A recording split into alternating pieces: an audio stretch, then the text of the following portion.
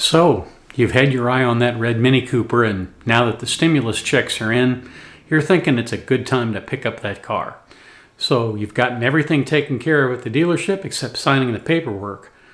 And the dealer brings this piece of paper out that has a phrase you're not familiar with called an arbitration agreement. And you wonder, what exactly is an arbitration agreement? Well, stay tuned and I'll help you find out.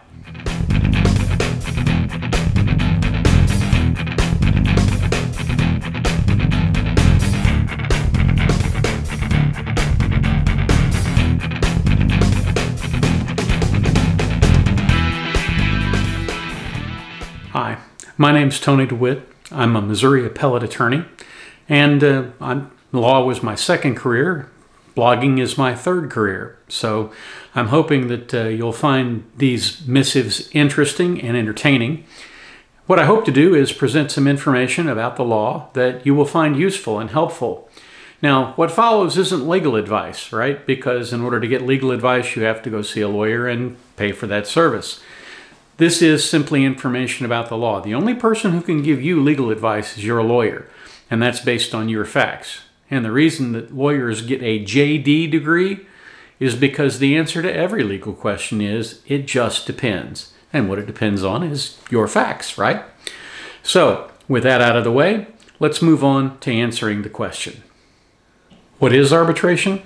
Well, arbitration is a contract you sign that takes you out of the legal system and puts you into a different dispute resolution system. The design of arbitration is to allow neutral arbitrators to make a decision and to make it quickly and less expensively than would happen in court. Now, in order to accomplish these goals, there are certain shortcuts that get taken. For example, discovery, which is normally quite a bit of work in a civil case, tends to get shortened in an arbitration. Discovery is limited by the rules. And that can work for a consumer or it can work against a consumer, again, depending on the nature of the problem and the claim.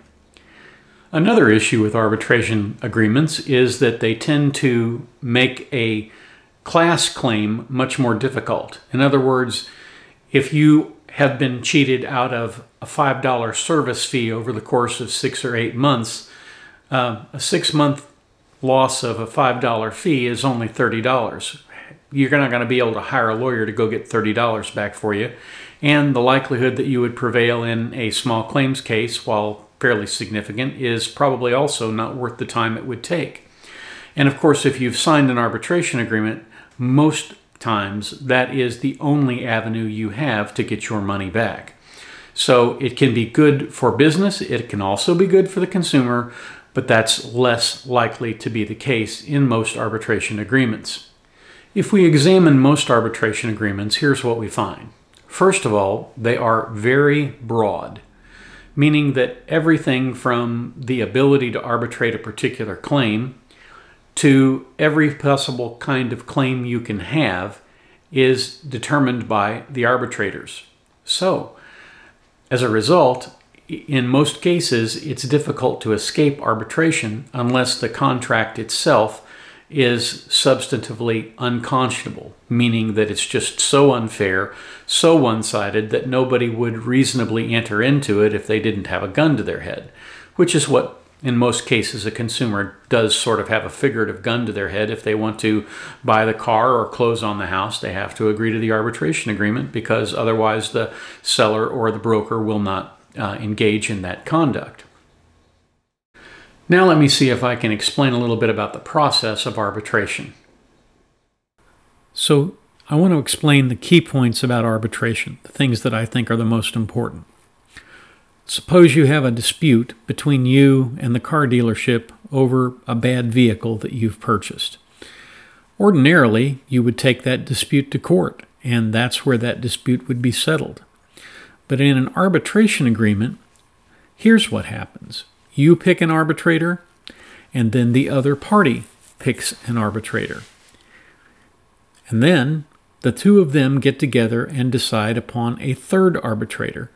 And that third arbitrator becomes the person who is the deciding vote. Things are much different in an arbitration hearing than they are in a courtroom. For example, the differences between a courtroom and an arbitration hearing are as follows. In a courtroom, you're not going to be able to introduce hearsay evidence, but in an arbitration proceeding, you may very well be able to. In a courtroom, you have full discovery. However, in an arbitration hearing, discovery is limited. But the most important difference is that you don't get 12 jurors to decide your case.